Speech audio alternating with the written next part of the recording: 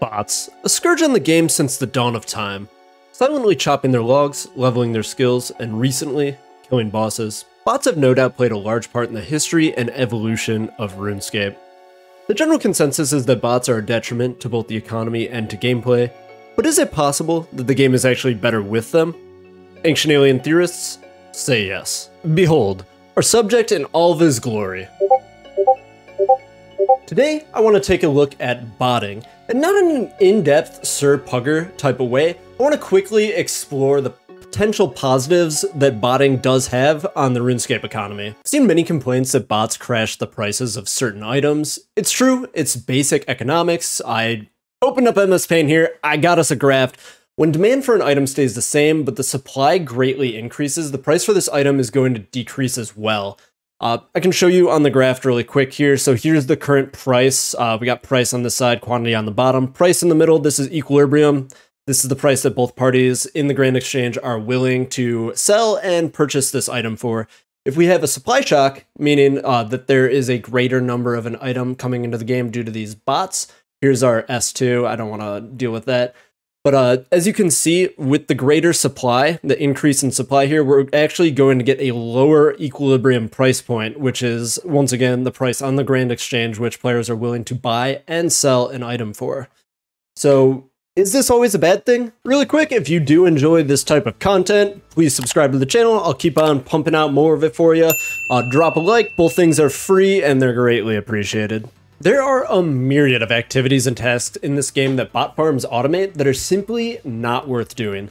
Take gathering red spider's eggs. This one was always super tilting to me on my Iron Man because every single world was covered for the looting bag method. Luckily, I quickly found that you can kill Spidines for much faster eggs on your Iron Man, but us mains benefit from the decreased price on these resources. Cheaper eggs means cheaper super restores, which means a higher ROI from PVM, an activity that's more fun and engaging than collecting resources. Just looking at the GE tracker for red spider's eggs for the last quarter, it's pretty obvious that there was a large bot farm dump. Red spider's eggs peaked right here at 576, and it looks like the valley was at 383 for the buying offer. That is a 193 GP difference per egg, which is a 33% decrease in the overall price. If you were to somehow able to completely ignore buy limits and timing this perfectly, someone freshly going from 62 to 99 Herblore would save about 17.1 million just on the spider eggs alone. If we zoom this out to the year, the variance is even greater, and the graphs are like this for every single bottable item in the game.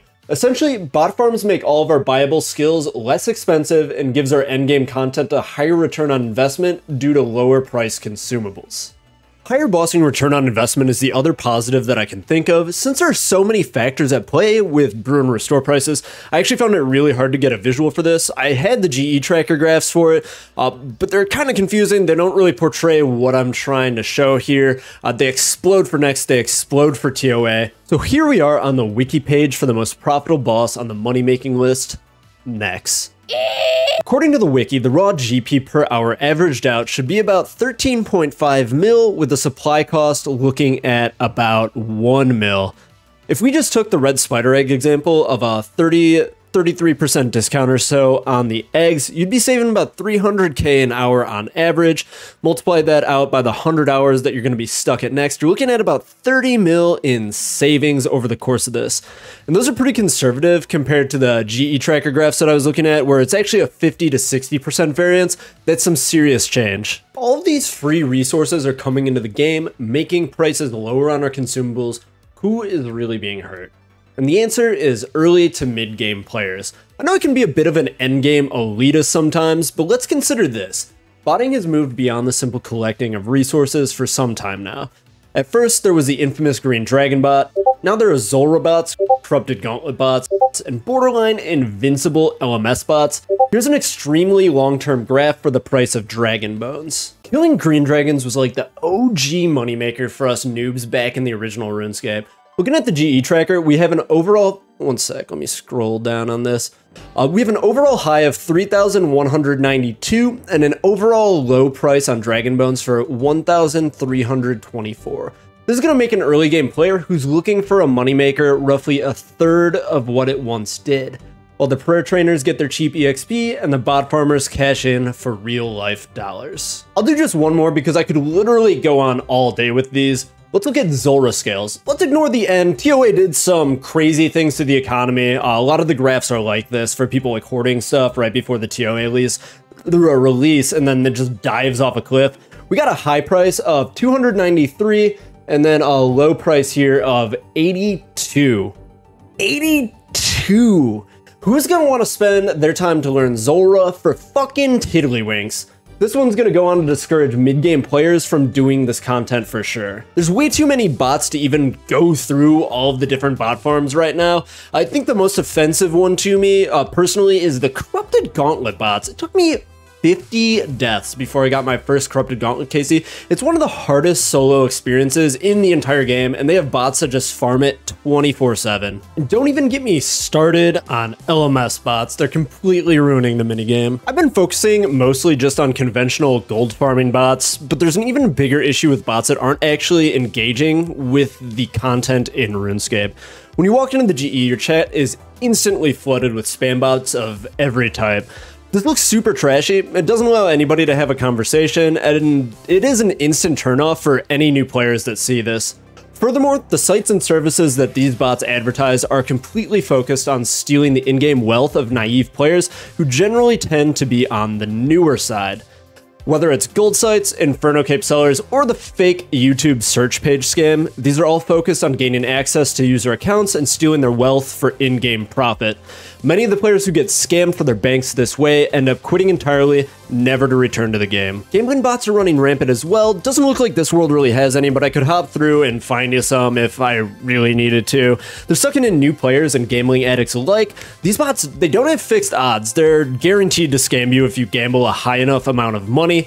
As we saw with the Duel Arena, even if people don't quit logging into RuneScape after gambling, once they're addicted, they generally stop playing the actual game. I've seen and lost too many friends who have gone down this road. The last and probably the least common bot that I did want to highlight is greatly affecting the endgame players.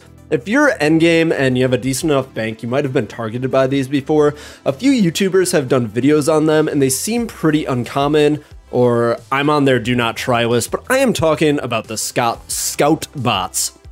I stood out at the GE with a few billion GP on me, and it took about 40 minutes for me to get targeted. They basically scan the GE for players wearing high-value items, post their information to a Discord, and from this, scammers will log in and attempt to gain your trust, befriend you, raid with you, and eventually they're going to lure you into PvP and take all of your gold. All in all, a pretty shitty experience to get backstabbed by your friend and lose your bank.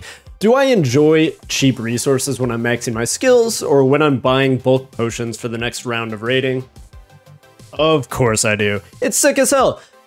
Super thankful to the bots for that, but does it outweigh the negative gameplay experience of our early game friends? No, I don't think it does. We need these players for the health and longevity of the game, and RuneScape won't be here without them. Thanks for watching, let me know what you think down in the comment section below, and I will catch you next time.